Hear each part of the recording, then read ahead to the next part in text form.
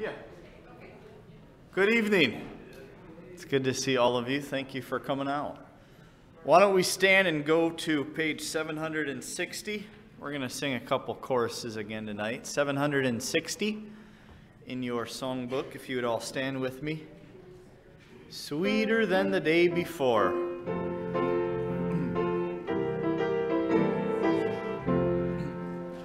Every day with Jesus is sweeter than the day before. Every day with Jesus, I love Him more and more. Jesus saves and keeps me, and He's the one I'm waiting for. Every day with Jesus is sweeter than the day before. We're going to have to sing that one more time. That phrase, and He's the one I'm waiting for. Probably the coming of Jesus Christ is the one thing that can make every day a little bit sweeter than the day before. Let's sing that song one more time.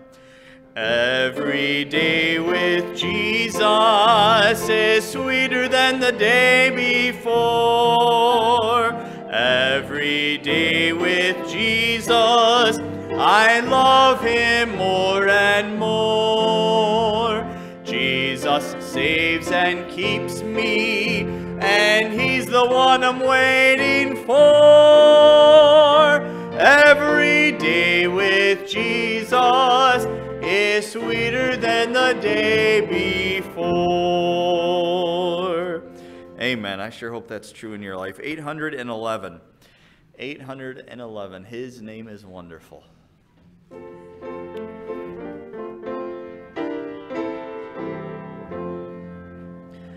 His name is wonderful.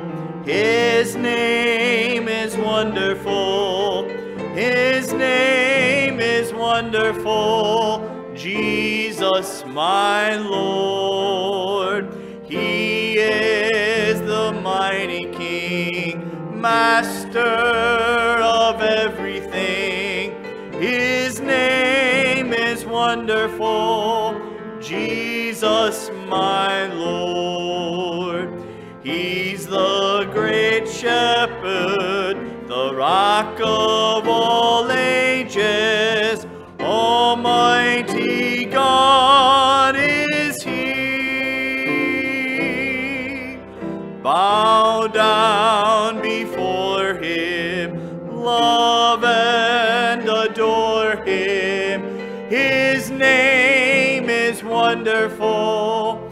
Jesus, my Lord.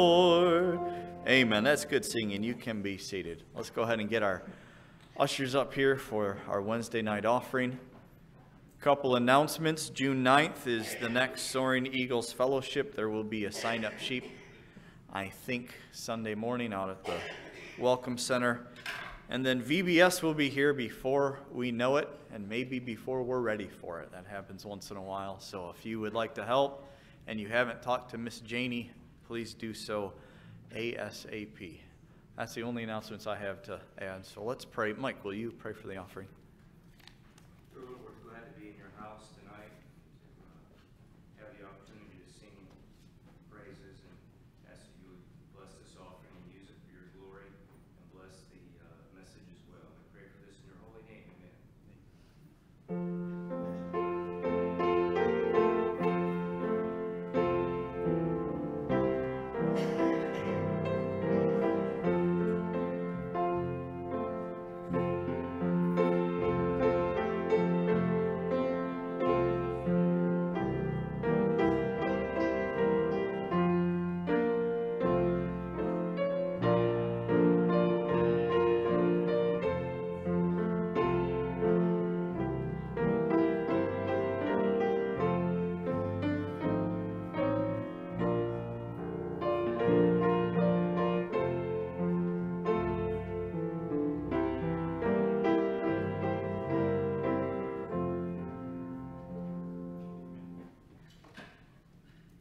Song, isn't it?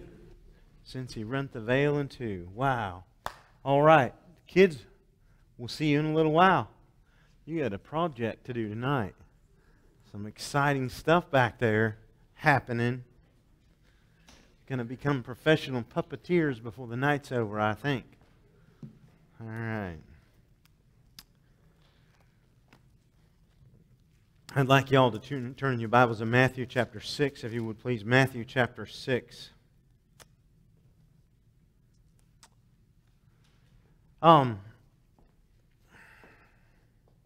Been doing a lot of thinking about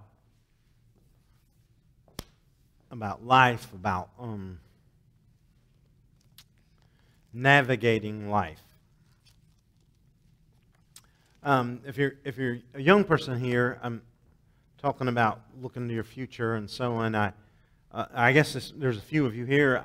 I guess this message is really more towards the younger and maybe middle-aged folks, and you older folks can say amen, or maybe you can get something out of it, or maybe you can say, that's not right.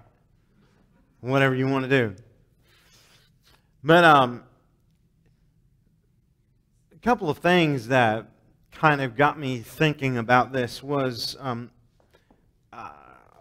the world we live in is an anxious world. Have you noticed that? There's a lot of anxiety.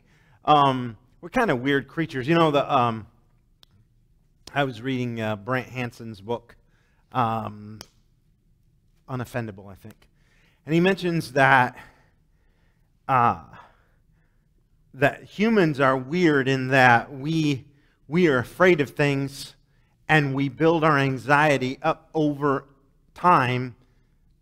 And he says, take a gazelle, for example. He said, a gazelle is standing there in the field, and all of a sudden, a lion comes after him, and the gazelle has this immediate fight or flight emotion, immediately stress, like max stress, and it takes off. Now, what's going to happen with the gazelle is it's either going to be eaten or it's going to get away, one of the two. He said humans are different than that. Humans are, we'll sit there and think, will the lion get us or won't the lion get us? And we'll think about it for days and days and days and days. And if the lion doesn't catch us, we think about how he could have caught us and what might have happened if he had have caught us. And the gazelle goes on and eats grass and forgets the lion. It's completely stress-free life. I thought about that. You know, the Bible says that the wicked fleeth when no man pursueth. Have you ever sat and stewed about, I wonder what they think about me? You ever sat and stewed about that? I wonder what someone's opinion is. Well, they said that. I wonder what they really meant. You know, we just sit there and stew and stew and stew over stupid stuff and get ourselves all worked up, end up with an ulcer, and be more like the gazelle. No. I got to thinking about that, and then there was another thing that kind of drifted through my brain as I was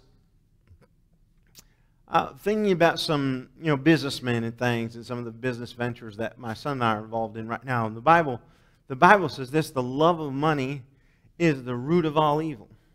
Well, some coveted after they've fallen many hurtful snares. Okay.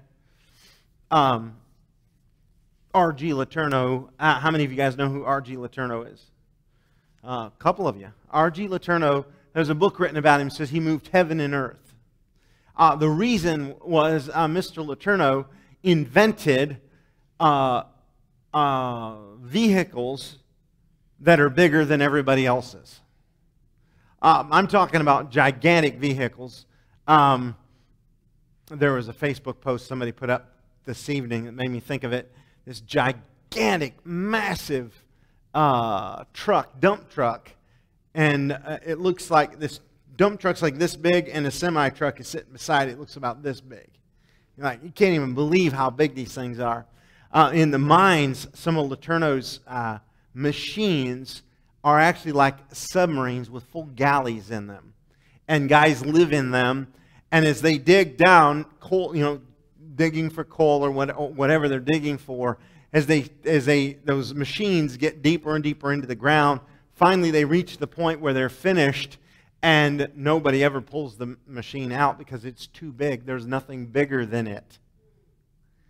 R.G. Letourneau was a godly man, and he started out at the beginning of his career giving 10% of everything the company made to the Lord. It wasn't long, and he said to his wife, let's give 20%. And then he said, let's give 50%. And at the end of his life, he was given 90% of everything he made. The guy was a multimillionaire, built many Christian colleges. There's many Christian colleges around the world that were built with R.G. Letourneau money. I think he might have died in the 70s. I'm not sure exactly how long. It's been, some of our lifetimes. I remember he was an older man when I was young. But what a great story and what a great concept. I've listened to stories about some of these entrepreneurs, and then I look in the Bible and it says, don't get entangled with the affairs of this life. And then I read about the soils, and it says in the soils, there's the soils where the plant grows up and it gets choked with the cares of this life and doesn't bring fruit. Then I read verses like in 2 Timothy that says, first of all, supplications, prayers, intercessions, and giving of thanks be made for all men, for kings and for all that are in authority, that we may lead a quiet and peaceable life in all godliness and honesty, for this is good and acceptable in the sight of God our Savior. Think about it. God wants you to live a good and quiet and peaceable life. So he says, pray for your ruler so that you can do that.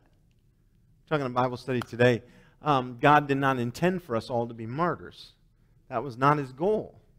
Sometimes when you read Voices of the Martyrs and you read about the early Christians and the things that they fought against, and you think, wow, best way to live your life is on a cross. No, a living sacrifice is what God was wanting you to be. So,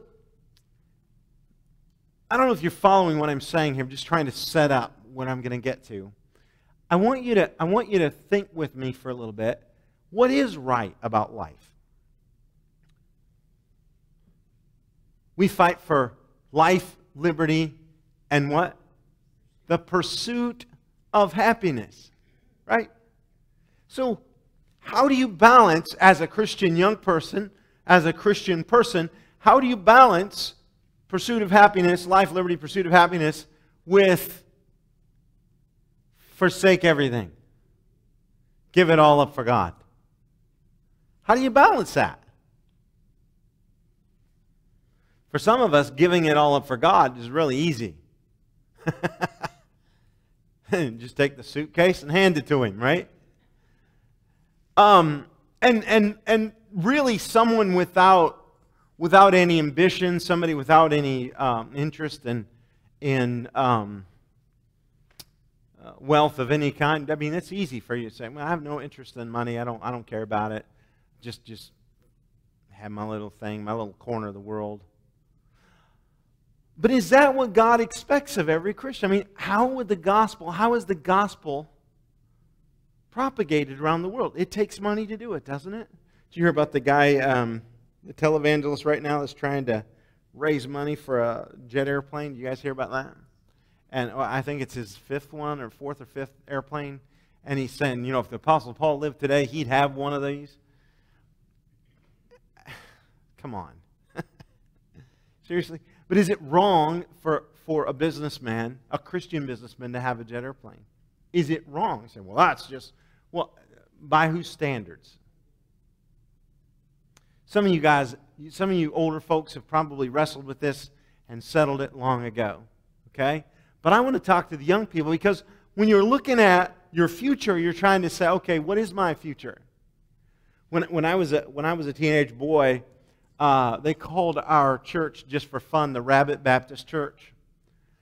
Why was it the Rabbit Baptist Church? Not because everybody had a bunch of kids. It wasn't that. It was because in the parking lot, there was a bunch of VW rabbits. You see, we had this guy in our church that knew how to buy rabbits for $100, fix them up, and sell them for $200. Everybody bought one. We all had a rabbit. Everybody had a rabbit. And so when I was a teenager looking at this, my life is going to be, we're going to drive little rabbits, and we're gonna all be poor, and I remember one particular person in the church had a station wagon, and God bless you if this is your situation, but the station wagon was rusted right through the floor, and they would haul kids to church and to school, and there's lots of stories of shoes being lost through the floor. And you think, okay, is this what young people should expect out of the Christian life? Is that what they should expect? And if not, then how do you balance that with the love of money is the root of all evil? If you covet after it, you'll fall into hurtful snares. Are you with me so far? Do you get what I'm looking at here? Well, what I want to give you tonight is something I found in Matthew that kind of helps you navigate that, kind of helps you bring balance to your life, okay? So we're going to hit these 3 little bullet points here and then let you go to the house. Here, Matthew chapter 6, it says here, verse 20, but lay up for your treasures, verse 19, I'm sorry, lay not up for yourselves treasures upon earth where moth and rust doth corrupt and where thieves break through and steal, but lay up for yourselves treasures in heaven where neither moth nor rust doth corrupt and where thieves do not break through nor steal. For where your treasure is, there will your heart be also. Can I say to you that the key to the whole thing is, where is your heart? Where is your heart? There it is. Wayne's got his figured out. Where's your heart? How do you navigate life? How do you become a successful Christian business person or a successful Christian worker? How do you do that and still be a good, solid, Bible-believing Christian? How do you do that? Here's the thing. First thing I want you to see is found in verse 22. The light of the body is the eye. If therefore thine eye be single, thy whole body shall be full of light. But if thine eye be evil, thy whole body shall be full of darkness. If therefore the light that is in thee be darkness, how great is that darkness? Can I tell you, we're talking about a single eye here. What's that mean? It's talking about your focus and your goal. One of the things you need to do as a young person, as an older person, is you need to constantly reevaluate your goals. As you get older and you retire, your goal, is it to sit in an armchair and watch TV and drink sweet tea? And it's John Wayne, right? Is that your goal? I mean, is that what you're going to do with your life? Is that what you want to accomplish? Is that it? Or are you done? When it comes to being a young person, what is your goal? What do you want to accomplish with life? When I was 16 years old, I'm not going to tell you all about what I wrote, but I remember writing a letter to myself. Somebody had challenged me to do this. Write a letter to myself and set out for myself life goals. I don't know if anybody's done that, but anyone else has done that. But it was a big deal when I was younger, and a lot of people were talking about it. I remember writing that down, putting it in my wallet, and I carried it for years. 10, 15 years. I carried that around in my wallet. I pull it out and look at it. And you know, I noticed something because I prayed over it and asked God to guide me. Would you believe there are still some things in that letter that I wrote to myself that I'm still aiming at? Haven't reached it yet. Some stuff I'm still working towards. You know, when I think about pastoring a church or growing a church, growing or ministry or anything like that, I always go back and think about, okay, what is my goal? What's my aim? If I've got an aim to be the pastor of the largest church in North America, well, I'm in the wrong town to do that. Okay? That's not the goal. So we don't try to make this church the biggest church in North America. We don't use all the techniques that they use to try to build a big church, because it ain't going to happen. This is not going to be a 15,000 member church. Never will be. If that's your goal, you're going to get messed up. What is your goal as a Christian? Is it to have a secure future? I think you should take care of your family. Hello? Shouldn't you not take care of your family? The Bible says if you don't take care of your family, you're worse than an infidel. Does it not say that? So, you young person, you're thinking about life, you want to plan to take care of your family. Think about this.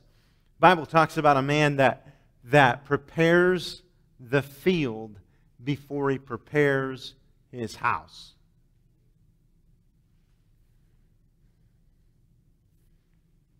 Do you know what that basically means? It means that you got to get an income rolling in before you spend all your money on soft living.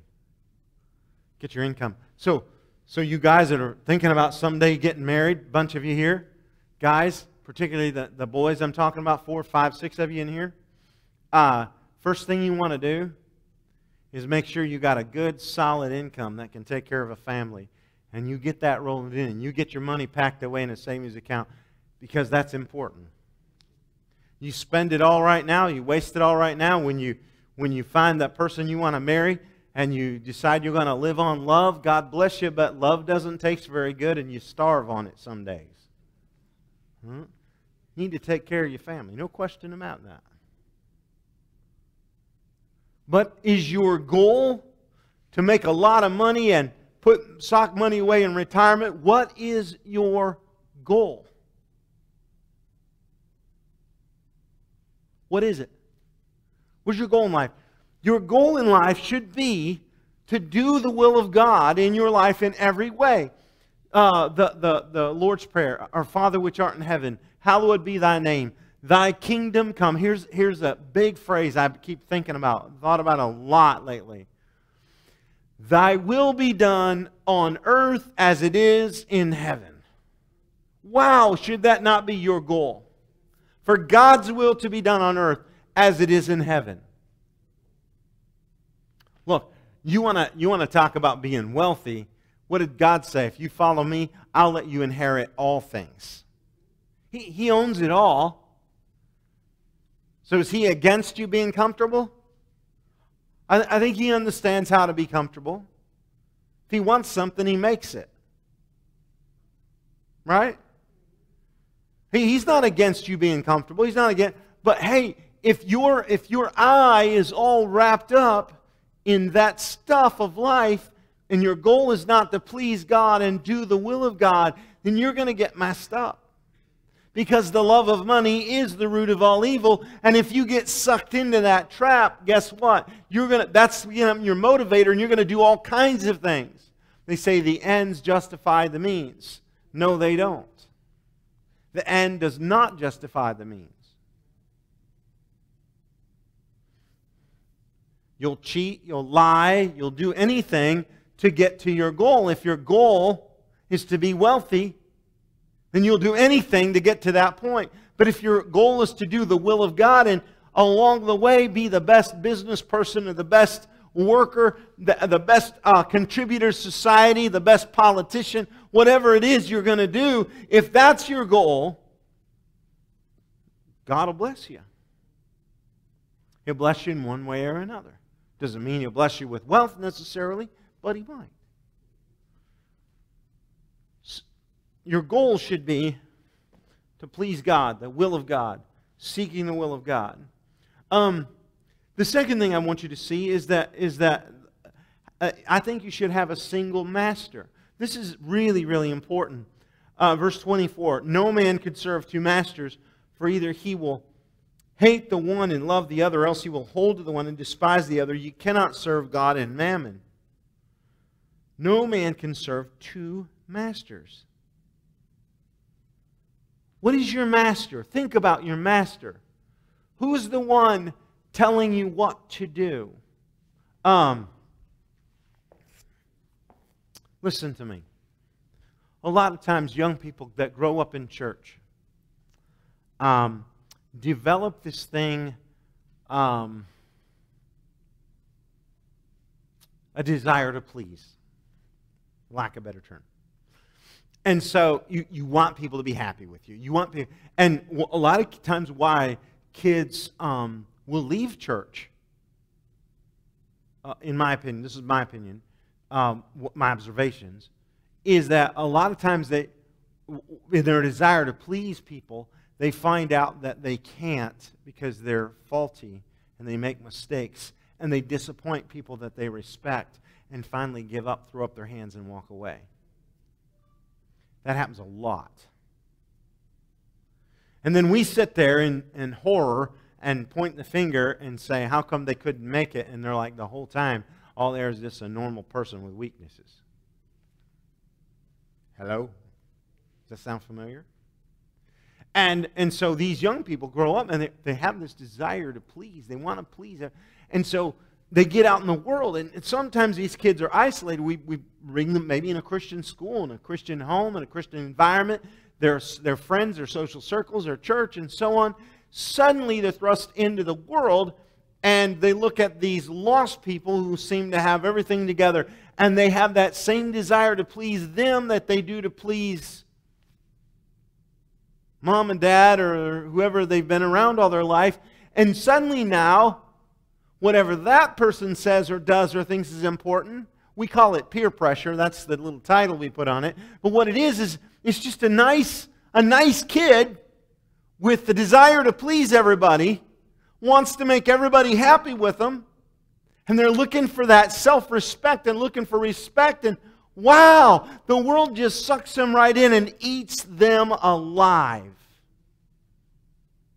Does that sound familiar? And I want to say to you, anchor yourself in pleasing the Lord. Anchor yourself in that. Forgive me for speaking to the young people. I'm missing preaching in chapel.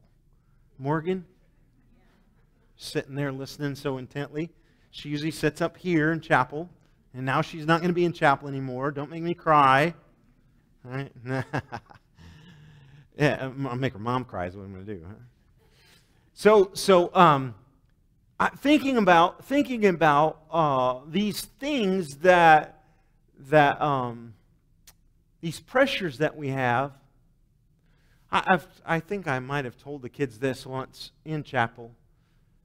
I remember graduating from high school and hanging out with some of my buddies. I remember we went over to a state park.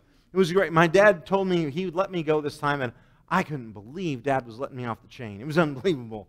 He was letting me off the chain. We were going to go about 40 minutes away, and a bunch of us guys were going to hang out and sleep in tents out of the state park. Wow, what fun it was. So I'd graduated from high school, was in Bible Institute, yada, yada, yada. And all of the guys pulled out cigarettes and started smoking. I'm sitting there. It is eating me alive. Because I didn't want them to think I was a prude. Furthermore, they looked really cool. And we were going through the campground like we had good sense and racing our cars up and down the area that was there, you know, the roads and stuff back at the park. You remember Chain of Lakes? State Park, the hills and stuff in there? Yeah, that's where we were. And riding the boats, and oh man, it was just a great place. You come in off the road, and you go into the trees, and man, make it as loud as you can make it. The music as loud as you can make it. The engines as loud as you can make it. And we're all tearing in there, just having a great time. And everybody but me's got a cigarette hanging out of his mouth. And we go in there, and the girls are all watching us, and they're all turning their heads, and they're looking at those guys that looked all tough and cool. And here's Dan in a Pinto with a brown and orange stripe on it. No cigarette. I'm going to tell you, the pressure on a young person, you're not putting things together. It was a lot of pressure. I'm being a little vulnerable here, but it was when I was that age. It don't matter now, but I mean, seriously. When I was that age, it mattered a lot. Do you know, as I sat there, I looked at those guys, and they were my friends. We grew up together. I had a choice. I could get all preachy, or I could go with them and nobody would ever know. Of course, you know, if I'd have done that, you'd never be hearing this story.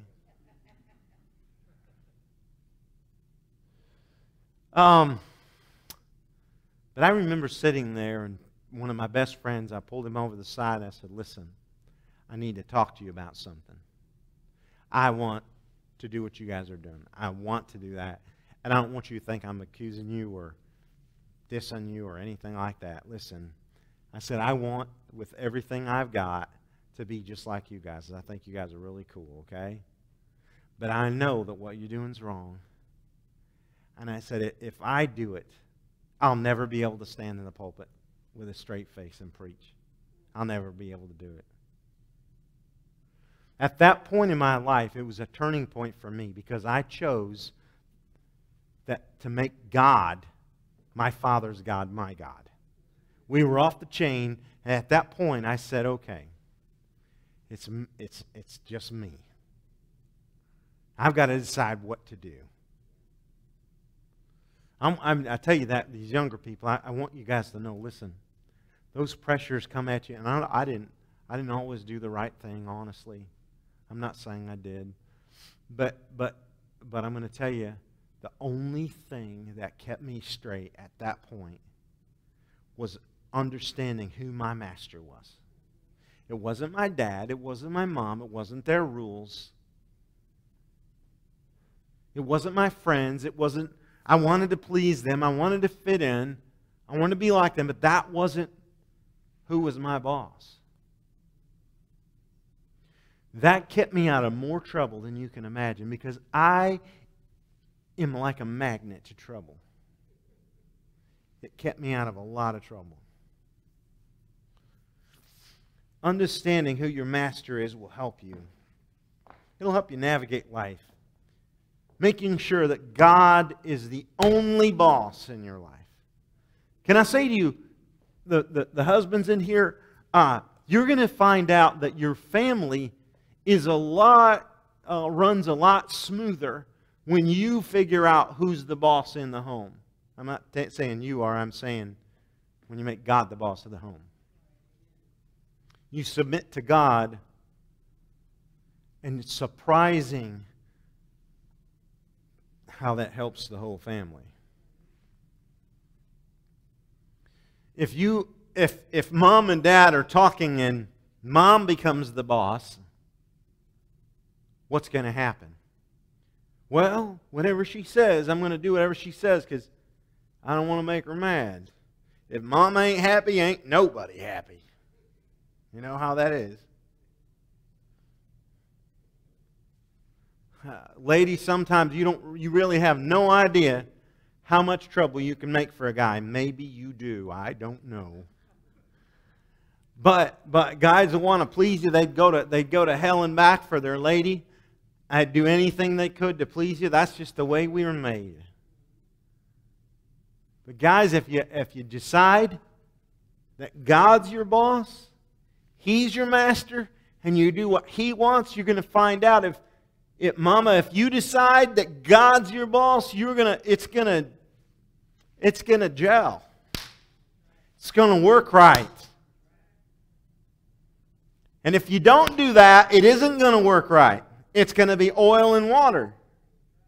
It's gonna be conflict after conflict after conflict. Figure out who the boss is.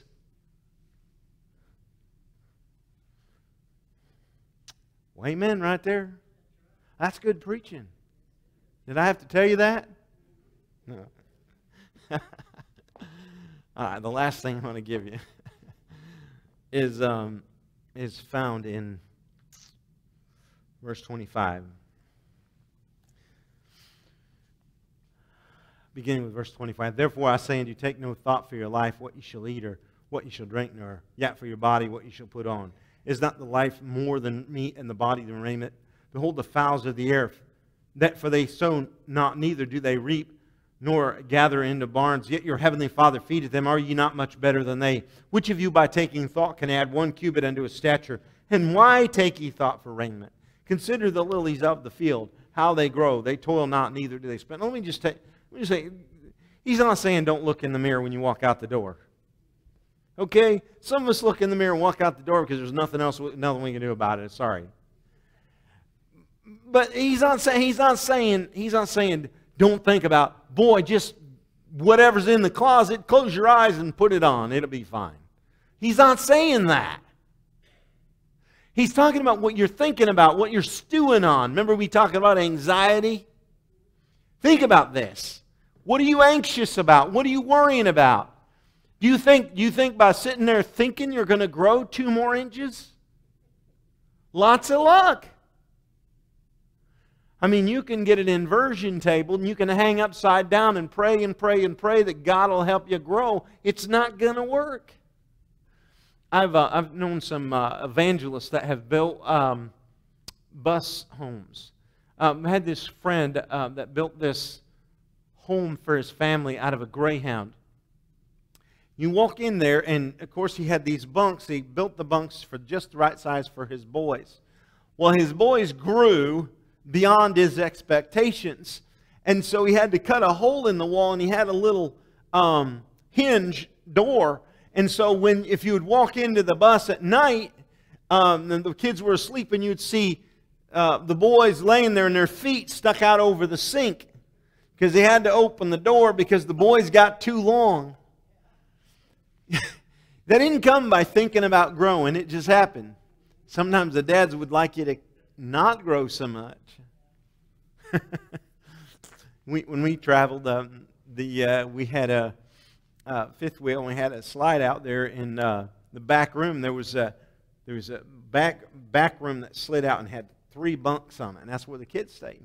There was 2 bunks and then a slide-out drawer bed, and that's where they stayed.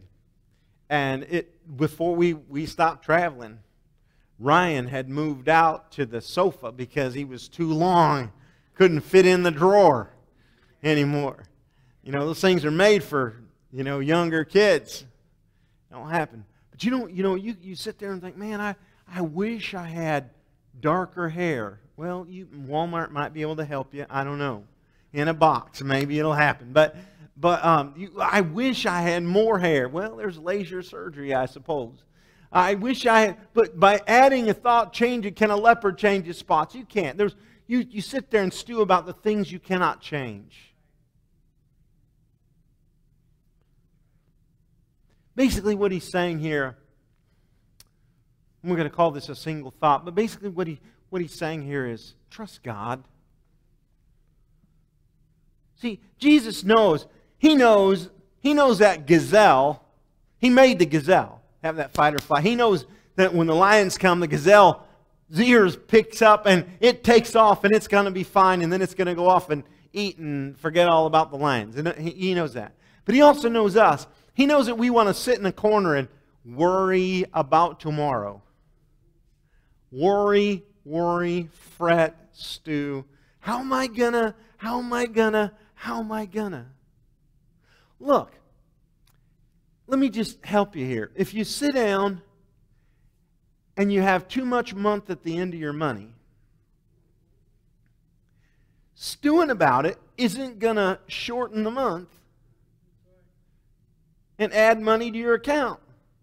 Going back and looking at your bank account and looking at how the numbers don't add up, just looking at it and looking at it and looking at it and worrying and worrying and worrying, it's not going to make those numbers get bigger. Not unless you know how to cheat the system somewhere, and then we have some other conversations to have. Landon's probably the only one in here that could probably do that, huh? Oh, I'm kidding. No. Oh, my goodness. Think about it. God's telling us to trust Him. Do you trust God? Do you trust Him with your future? Do you trust Him? Young person, you're thinking about who you're going to spend your life with. Do you trust God with that decision? God doesn't. He doesn't know what I like. Oh, yeah, He does. He made you. Yeah. Well, we're just going to take whoever's available. I advise you not to go down that road. Whoever's available is not who you want to spend your life with. Can you trust God with that decision? Can you trust God with blessing the works of your hands? Are you saying to Him, God, I'm going to work hard, but I want your blessing in everything I do? If you do that, you're going to find success. Blessed is the man that walketh not in the counsel of the ungodly, nor standeth in the way of sinners, nor sitteth in the seat of the scornful. But his delight is in the law of the Lord, and in His law doth he meditate day and night. For he shall be like a tree planted by the rivers of water, that bringeth forth his fruit in his season. His leaf also shall not wither, and whatsoever he doeth shall prosper. You want the stuff you do to prosper? I want to tell you something. I have found this to be true, Brother Tom, my entire life. If you seek first the kingdom of God and His righteousness, He adds all the other stuff. He gives you the happiness, the contentment, the satisfaction. He gives you the peace. He gives you the everything. I've said this before, Romans chapter 12. I beseech you, therefore, brethren, by the mercies of God, that ye present your bodies a living sacrifice, wholly acceptable unto God, which is your reasonable service. And be not conformed to this world, but be ye transformed by the renewing of your mind, that ye may prove. He wants you to prove something. Prove what? What is that good and acceptable and perfect will of God? God's will is good. Your life will be filled with good if you seek God's will. God's will be acceptable. You're actually going to like what He wants you to do. That's what acceptable means. You will like it. And God's will be perfect. When you look back on your life and you say, God, I gave everything to you. I did what you wanted me to do. You're going to say, wow, that was just perfect.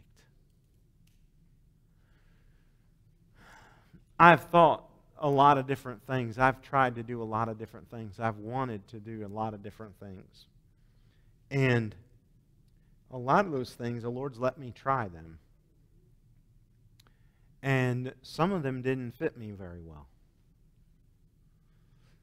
And then, but the things that God has called me to do, when I do them, I'm like, man, that fits me like a glove. That is exactly what I want to do. Makes me happy and contented and satisfied. See what I'm saying? That's what God's will is for you. If you submit your will to God's will, you're going to find it to be perfect. If you think you know more than God, you don't. You're going to wreck your life. He really wants you to have a good life. But if you get wrapped up in the cares of this life, listen to me. I was talking to somebody this week, yesterday, I can't remember. The conversation about the baseball craze in our community here came up. Maybe it was today. We were talking about how that baseball season, some people just don't go to church. It's not just baseball. Pick a sport. I don't care what it is. It doesn't matter. I shouldn't pick on baseball because zeroes in on certain people, and I don't want to do that. I'm not really meaning to do that. Was it basketball or pick a sport, any sport. I don't care what sport it is. Doesn't matter what it is. NASCAR. I don't care. If you get caught up in it, it pulls you away from God. People want to be successful. I know a couple preachers whose sons are professional baseball players, and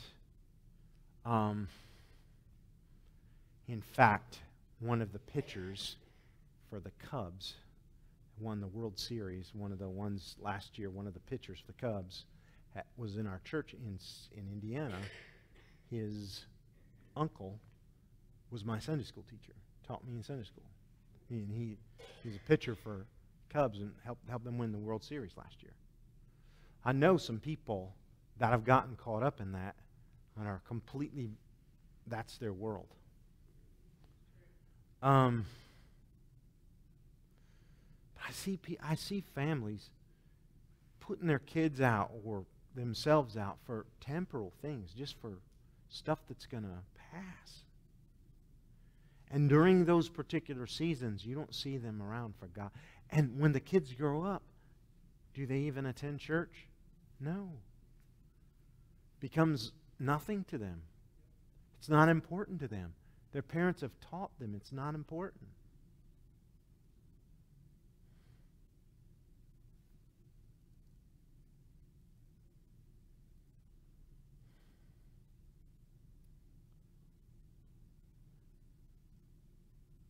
Who's your master?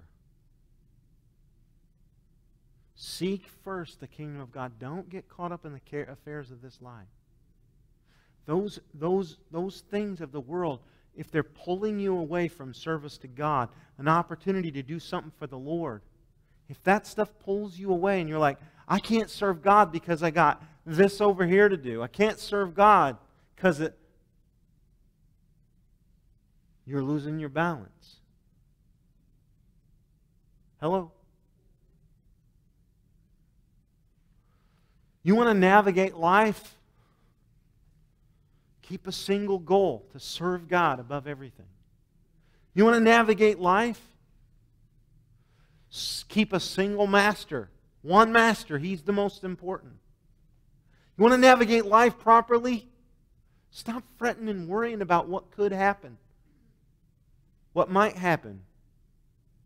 Stop being anxious. Stop giving thought to all those things you're worried about. Let God take care of it. Trust God. Have a single thought in mind that God's going to take care of this. He's going to fix it. I want to tell you something. That is a peaceful place to be in. Do you know how many times I've run up against the wall and said, I have no clue how to fix this. And watch God pull it through. Watch Him do it. I don't know how to do this stuff. I was talking to a guy today, and we were discussing our track, which we hope looks like next week we'll start laying the cement for it. We were talking about that today. And he says, I need to know this, this, and this. I looked at him and said, man, I've never done this before. He said, what degree do you want on this and what do you want on that? And I'm like, he said, I need to know your elevations. I'm like, you and me both. I have no idea what you're talking about. And I walked away from him not worried at all. I'm not even worried about it. So why? Well, I get it. Yeah, we get it for him. We got an architect on it, so it's fine. We got an engineer, an architect, and an attorney, and we got all these people that know what they're doing. So we say, how much do you want? How much do you want? Let's see if you can beat him to the bank. If you can beat him to the bank, you get your money first. No, seriously, how do you do this? I don't know. Boy, it's a great place to be in that we can trust God. It'll help us because when Zach and I committed our efforts to Jesus Christ, we committed them to the Lord. We asked Him to bless it and be involved in every part of it. And just to know that He's in charge, that's just great. This is great. You know, in every part of your life, God can get involved and make things work the way He wants. Trust Him. Seek ye first the kingdom of God and His righteousness, and all these things shall be added. I hope that helped you tonight. I hope it gave you some things to chew on. I really pray to God it did. It came from my heart, and I just trust God to take care of it and put it in your hearts. Amen? So, that's the message for tonight. If we can take our prayer